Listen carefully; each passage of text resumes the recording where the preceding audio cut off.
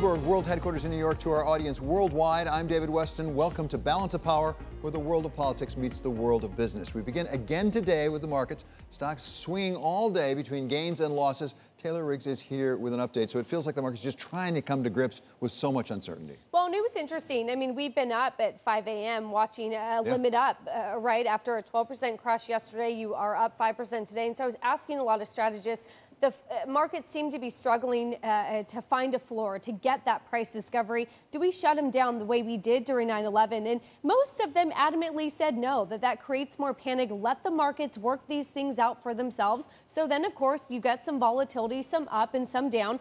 I normally, and I might regret this decision, I hate talking about the Dow in terms of points, but I do want to come inside my terminal here because when you get 2,000 price swings in either direction, we do need to talk about the Dow in points. As you saw, the volatility here really pick up. At one point, we had breached that 2,000 level, 20,000 level. Now, of course, coming back up against that.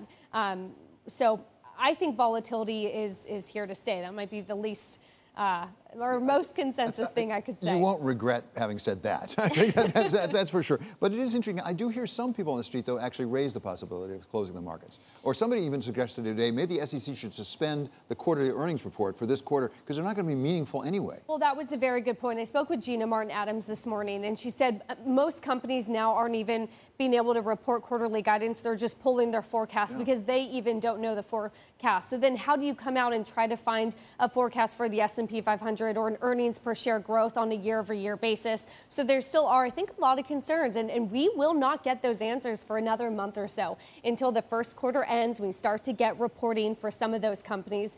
There are some good winners today. If there are a few that I should mention, of course, that does remain in the healthcare space. And this was interesting enough. Regeneron is one healthcare company. They're working with Pfizer on a potential vaccine. They're looking for some human trials early this summer. Moderna, they started a human trial today in Seattle. It's early, it's experimental, but it is an early a vaccine that they're working on. So certainly some good news filtering in through these markets as well. Okay, Taylor, thank you so very much. Really appreciate that report on the markets from Taylor Riggs. And now we're going to go out to Chicago, and we're going to talk to Dr. Katherine Baicker. She is an expert in healthcare policy, and she's at the University of Chicago. So, Dr. Baicker, thank you so much for joining us. What do we need that we're not getting out of the healthcare system right now?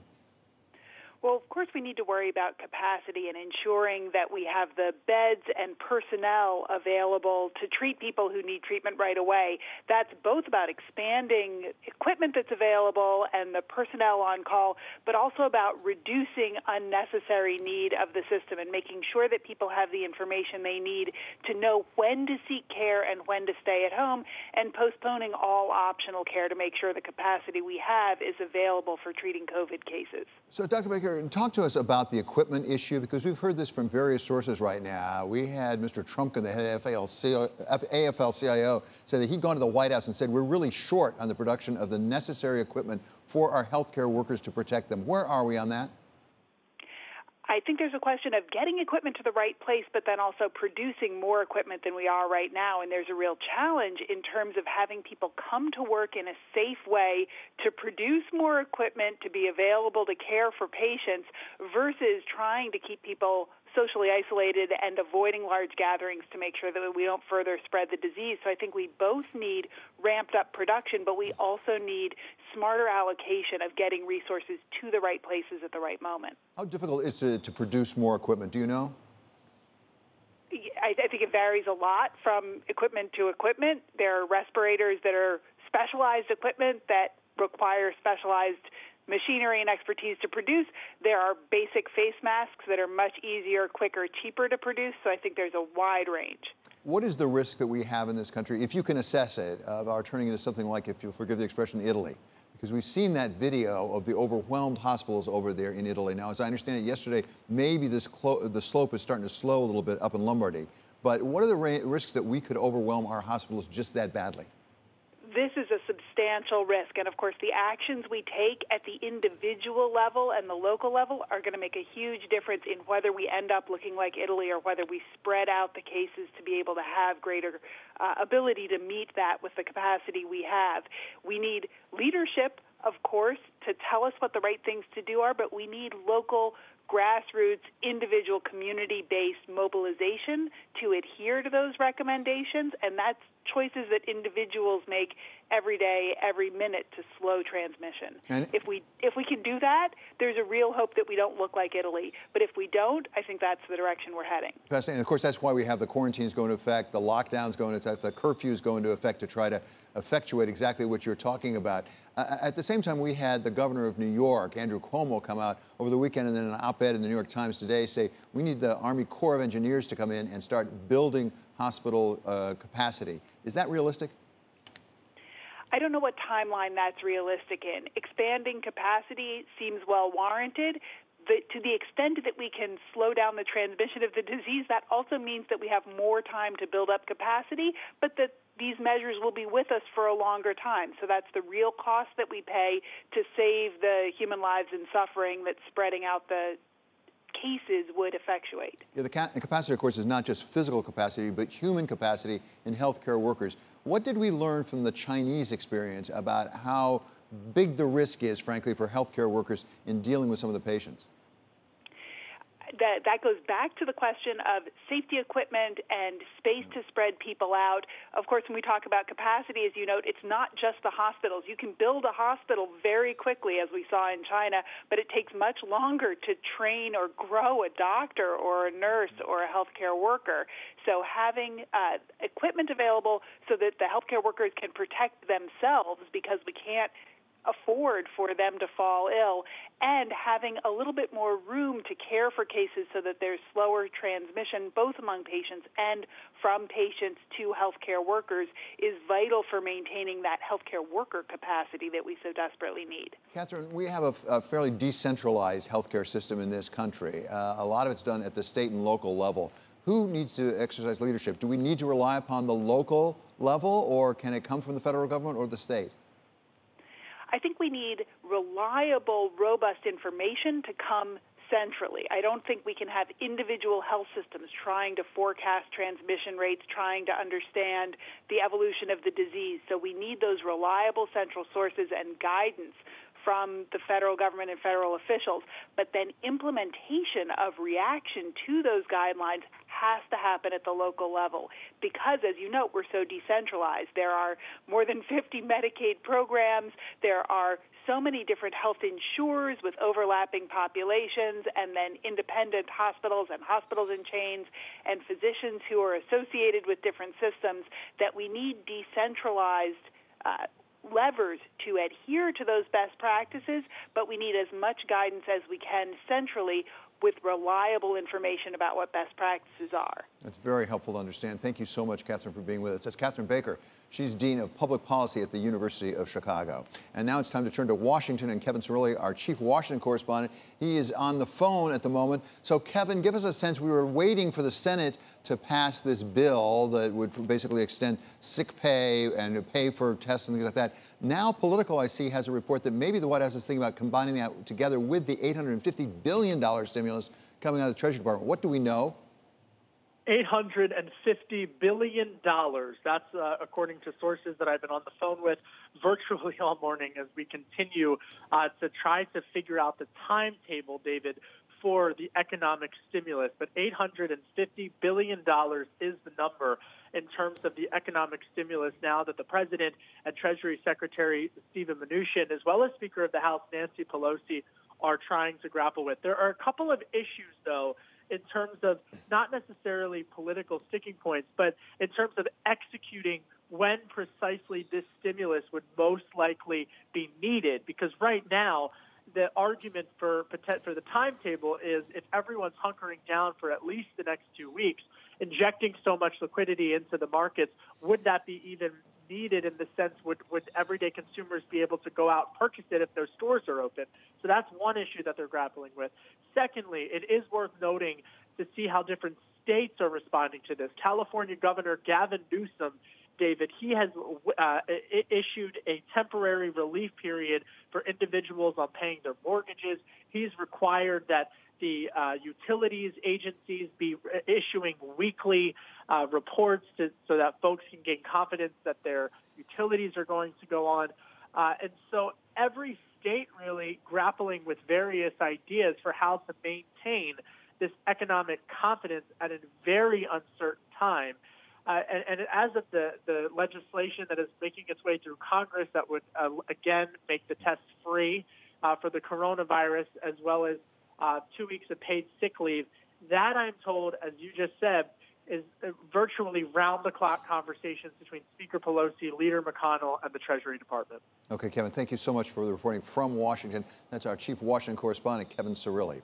And now we turn to Viviana Hurtado. She is here with Bloomberg First Word News. David, we begin with U.S. retail sales. They fell last month by the most in a year. They were down 0.5%. It's a sign consumer spending began to slow this before the coronavirus hit the economy. This month's numbers are likely to show a deeper decline. New York Mayor Bill de Blasio says the city may be forced to impose a shelter-in-place order that would require all residents to confine themselves in their homes. This to contain the spread of the coronavirus. The mayor telling CNN he couldn't rule it out, but New York Governor Andrew Cuomo says he has no plans to do so. Now to Saudi Arabia, the kingdom is escalating its oil price war with Russia. The Saudis will start exporting more than 10 million barrels a day starting in May. That's the most ever. The fight sending the price of Brent crude down below $30 a barrel. It's forced energy companies to announce big spending cuts. And we end with American pro football and Tom Brady leaving the New England Patriots. The quarterback who led the Pats to 6 Super Bowl titles became an unrestricted free agent. He tweeted today his football journey will take place elsewhere. Mr. Brady is 42 years old. He played 20 seasons for the Pats. Global News, 24 hours a day on air and at Quick Take by Bloomberg, powered by more than 2,700 journalists and analysts in more than 120 countries. I'm Viviana Hurtado. This is Bloomberg. David. Thanks so much, Viviana. Coming up, many grocery store shelves are empty. We talk with the head of one of the largest food wholesalers in the country, Steve Spinner of United Natural Foods. That's coming up next. This is Bloomberg.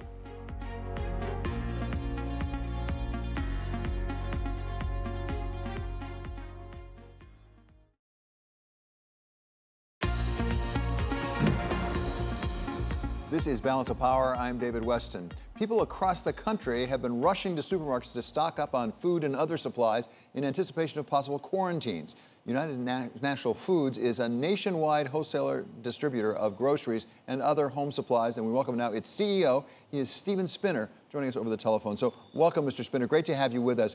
Give us a sense of how stressed the system is out there, because a lot of people report going to supermarkets and not finding what they want on the shelves.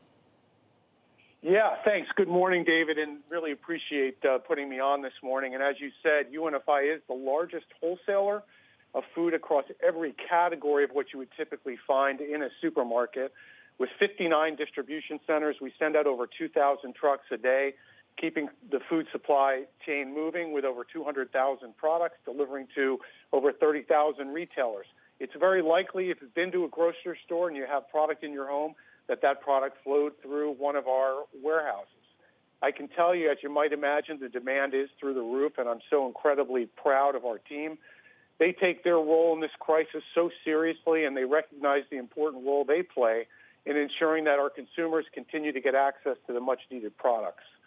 We're operating as a company with safety at the forefront of everything we do, and listen, we're urging everyone to buy responsibly to ensure that there's product for everyone. We're communicating regularly with state and local and federal offices, including FEMA and USDA, to ensure that the supply chain for food retailers remains intact.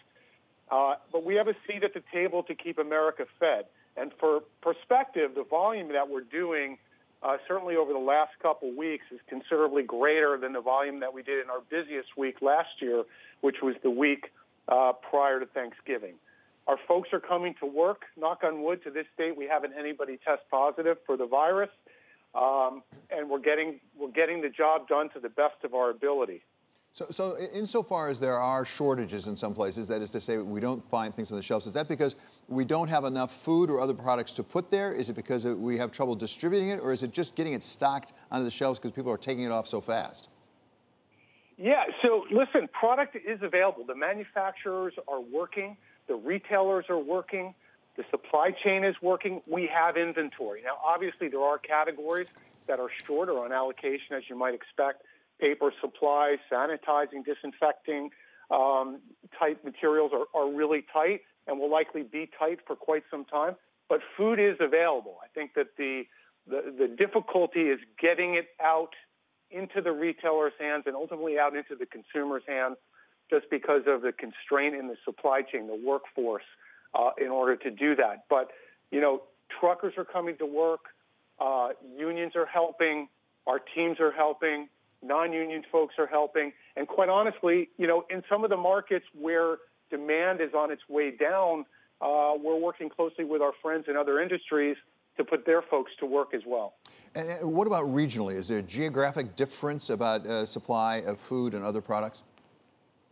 No, the demand is skyrocketed throughout every single geography in the U.S. and Canada.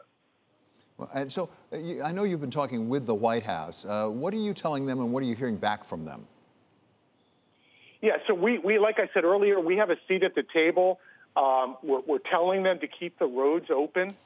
The manufacturers, the wholesalers, the retailers are working as essential workforce.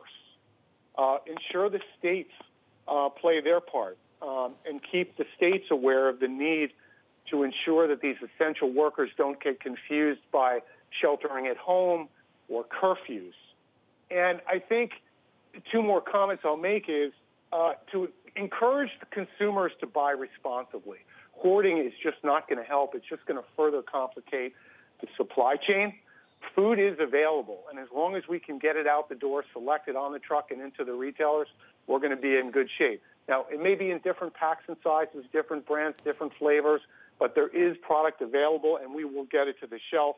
I know also from a consumer perspective, with a lot of the city schools closing or have closed, that certainly the government needs to expand SNAP and EBT in order to make funds available for those folks who need it. So, Mr. Spinner, you said that the demand is up substantially. Maybe you could quantify that for us, but how long can you keep this going? Everybody is having to do worst-case scenarios right now and planning out. Can you keep this going all the way through the second quarter, for example? Yeah, I think we have to. We've got contingency plans in place through our 59 distribution centers. We're getting access to additional workforce in those industries where the demand is declining. And that's terrific. I think Americans generally rise to the occasion, and we're certainly seeing that around our distribution centers and other industries and with our union friends. So the answer is, yeah, I think that the product will remain available. We've got to give our workforce some rest, which we're working on doing. But ultimately, I think that we will rise to the occasion and we'll see it through. How do you make sure you're not spreading the disease? I mean, this is not just true for you, but for all sorts of different companies right now who, by their very nature, have to go to various locations. They go from place to place to place. You could pick it up any single place. You said, fortunately, you don't have any workers testing positive at this point. But what precautions are you taking to make sure that in visiting one supermarket, you're not picking up the virus and delivering it to a second? Yeah, I mean, listen, safety is first and foremost to us. We have very rigid business continuity plans, very rigid standard operating procedures around cleanliness and hygiene and social distancing. We're doing a lot of things that I'm sure you've heard of in office buildings in terms of getting the workforce way down in the buildings, especially in the buildings where we have to stay open. We continue to prioritize advanced food safety, temperature control, point-to-point supply chain, hygiene, disinfecting, social distancing, as I said earlier. The majority of our products are packaged and therefore not susceptible to contamination. We're doing a lot of education with our drivers. We're doing a lot of education with our warehouse associates and our office associates, and I know our retailers are doing the same. So as long as we follow those guidelines, I think that we will terrifically minimize the risk of contamination. Okay, Stephen, thank you so much for your time today. That was really interesting and informative. That's Stephen Spinner. He's the CEO of United Natural Foods. Still ahead here, the latest on the market. Stocks are near session highs now as hopes rise for a response out of Washington. This is Bloomberg.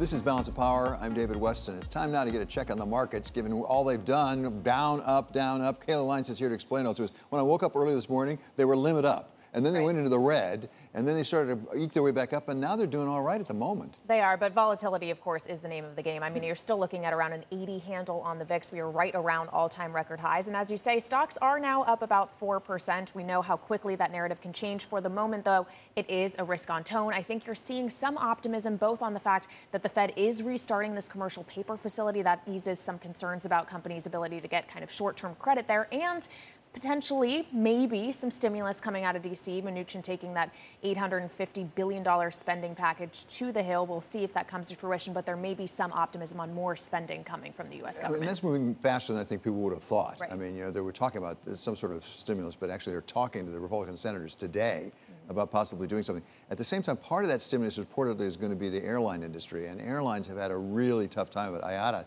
today coming out saying worldwide it could be $200 billion.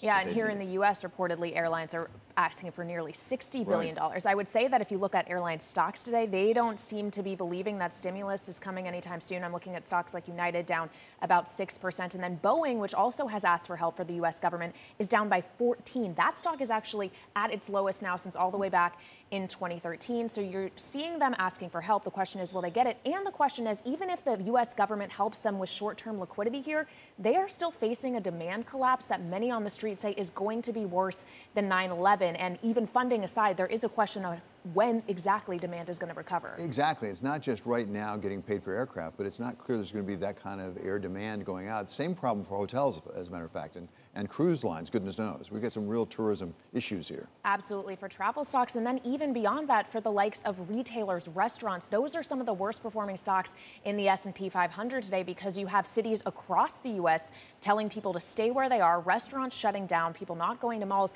You are seeing stocks like Darden Restaurants down by nearly a quarter today. L Brands is off by 30%, and this is after the worst day for the apparel sector ever yesterday. Those losses just continue. Okay, thank you so much for that report on the markets from Kayla Lyons.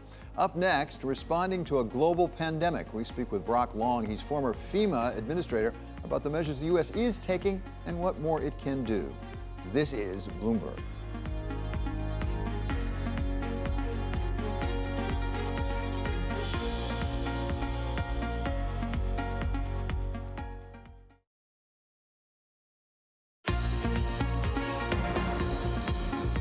From New York, this is Balance of Power. I'm David Weston. President Trump on Friday declared a national emergency, and in doing so, he specifically enlisted the help of FEMA in responding to the growing crisis caused by the coronavirus. Welcome now the former administrator of FEMA. Brock Long served under President Trump, having earlier run Alabama's emergency management agency. He is now executive chairman of Hagerty Consulting, which advises on how to handle emergencies, and we welcome him now to Bloomberg. Thank you so much for being with us. It's good to have you. Give us a sense of what FEMA can do. You know FEMA. The president says he wants to use FEMA. What sorts of things could FEMA do? I know usually it handles natural disasters. This is something different. Right. So for public health emergencies, which is what has been declared along with a national emergency, there's two separate things. FEMA plays a very vital role behind the scenes. So right now, HHS and the CDC are basically the primary agencies in charge and playing the role of incident command. FEMA is a secondary responder, and they're providing planning, technical expertise. They will be providing, under the new emergency declaration, reimbursement for state and local expenditures to the response. But they also help with playing a vital role in coordinating logistical movements of testing kits to future vaccines. What have we learned from past disasters that could be applicable here from your experience? Because as I say, you did this job at Alabama and then at the federal level. Well, unfortunately, our nation does not have a true culture of preparedness, and it's something that I implemented as one of the priorities while I was FEMA administrator, and it's still a priority. You know, the first goal of FEMA is to create a true culture of preparedness, which doesn't exist. You know, we have to instill financial stability into people. We have to instill that insurance is the first line of defense, and just an overall level of readiness. And personal action is what's most important. Neighbor helping neighbor is what's most important. The federal government and a response cannot make people home, can't make households whole, after a disaster. And so you have to be able to control your own destiny to the degree that you can, rather than being reliant on federal aid. in this case, the biggest thing going on today, everybody needs to be heeding the 15 days. I hear a lot of talk about how is the virus in my community? There's only so many cases in this state or that state. We all need to pretend that the virus is here and in our communities and heed the warnings, because if we don't, then more drastic action would need to be taken by the federal government in weeks to come. What about assessing the level of damage? I assume in FEMA, when you have a hurricane come through, the first thing to do is figure out, okay, how many people are displaced, how much damage has been done, things like that. That sort of leads into testing here. Do we need to get our arms around the testing and get that done and really know how big a problem we have? Well, here again, the virus is with us regardless of the test. Yeah. And we have to act like it is here and take those precautions. The test will give epidemiologists, obviously more critical data that they need to understand if the virus is transmitting at a greater rate or curving off in the future. Right now, again, it goes back to heeding the warnings, making sure that we're doing the things that we're being asked to do. So that all is very sensible, important advice on trying to limit what is, frankly, right now an unknowable extent of this virus. As you say, makes good sense. Just assume it's everywhere. Don't be trying to be cute about where it is and where it isn't. At the same time, we are warned, for example, by the governor of New York, Andrew Cuomo, that we may be overwhelmed with our hospitals. Is that something that FEMA could help with? Yeah. So here's the thing about the hospital system and all of the separation tactics. In my opinion, the greatest need of the separation tactics is to push back the tipping point of when our hospitals could potentially collapse. There is only so much personal protective equipment that is readily available to these hospitals. FEMA would help with logistical movement of what's known as the Strategic National Stockpile to move, an additional tranche of personal protective equipment to hospitals as needed. But here again, these are not new resources that are constantly being restocked. And so the supply chains that support our public health industry are incredibly weak, which is something that we got to go back in and bolster in the future as an after action. But the separation tactics are designed to push the tipping point back to delay, the number of people and reduce the number of people that will actually be having to go to hospitals to seek attention. Yeah, no doubt in, I think, anybody's mind, the best defense here is to have fewer people with the virus, and that goes back to staying at home and not associating with other people too closely, all those sort of things. But at the same time, we could have a real problem here. Again, coming back to Governor Cuomo, just because he's written about it in the New York Times today, he said that maybe we should have the Army Corps of Engineers step up and try to build some new hospitals. We saw China on Wuhan build that hospital in no time at all. Is that feasible? Did you ever use the Army Corps of Engineers for something like that? The Army Corps of Engineers is an integral part of the National Response Plan framework. It's never been done. Look, we're charting new ground. I mean, there's unprecedented separation tactics being implemented by not only by the federal government at the state and local level. FEMA does have contracts and logistical contracts for temporary housing and, shelters in tent cities, that types of things. But here again, we've got to make sure that we're deploying those in the right manner. Now, look, all disasters are federally supported, state managed, and locally executed. So a lot of the activity, governors and, municipal leaders can control their own destiny. They should be taking the actions that they see that they need to take care of their citizens and not waiting on the federal government to do things. The federal government largely plays a reimbursement role and then helping states and local governments to fill any gaps that they may have, whether it's resources, people, technical expertise, or funding to pay for this. And so I think that might be, that's something that's being lost, as governors and local decision makers should be doing what they think they need to do in conjunction with guidance from the CDC, but taking care of their own communities and not waiting on the federal government. Talk to us about corporations. At Haggerty, you advise companies on how to deal with crises. What is your advice that you're giving to your customers right now about what they can and should be doing as a corporation? Right now, we're really having to advise a number of our clients, and particularly the private sector clients, on continuity of operations. How do businesses continue to meet their mission critical essential functions when they're facing a crisis like a virus, when they have staff reductions, when they can't get their hands on necessary resources that they need to push their products and services to other people? What do they do if they're denied access to their building, or if more drastic measures are taken to lock down in the future? These are elaborate plans, but unfortunately, a lot of businesses, whether they're small or large, multi-billion-dollar companies, they don't want to spend the time on the blue sky day when nothing's happening or the overhead to develop these plans. And they take a bigger hit as a result of going through these disasters. They're more vulnerable to these types of disasters. And so what we're trying to do is advise our community, our customers on how to basically reduce the impacts and sustain their mission and meet their mission essential functions while we're all going through this together. Let's come back to what you said about the state role in this and the local role in this. We're seeing increasingly restaurants close down, for example, bars close down. Restaurants you can only do takeout, carry out. Given what you said about that we have to do everything to try to slow down or stop this virus, should we nationally be shutting all the restaurants and the bars?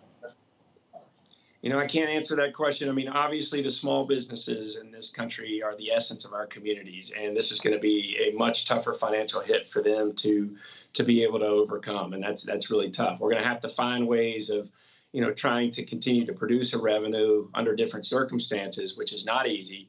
But right now, the goal is saving lives and protecting people. And so this movement of 15 days is necessary, again, to push back the tipping point or breaking point of our hospital systems, but then also making sure that we slow the spread so that more drastic action doesn't have to be taken in the future. If you could give one piece of advice, and this could be the federal level, the state level, or the local level, to say, do this differently from what you're doing right now, what would it be? Pretend that the virus is in your community and, practice good hygiene, wash your hands, take care of, check on your neighbors, man. Love your neighbors as you love yourself is the key theme here, and realize that, hey, this virus may not impact you severely, but you could pass it along to others that could be compromised and actually die from this virus. So love your neighbors, you love yourself, take care of each other, and heed the warnings. Yeah, it's not a bad rule for life, the golden rule. It works out in an awful lot of different situations. But do you think we're doing everything we can do right now? Right now, I think we're trying to strike the right medium. Look, it's the federal government's in a tough spot, when it comes to if you lock down the whole country, several things collapse. And then, people are ridiculed for doing way too much or overkill. If we had done this over a month ago, we would have been accused, the federal government would have been accused of overkill. So right now it's trying to strike the right balance, but, flatten what we call flatten the curve on the virus distribution or infectivity rate.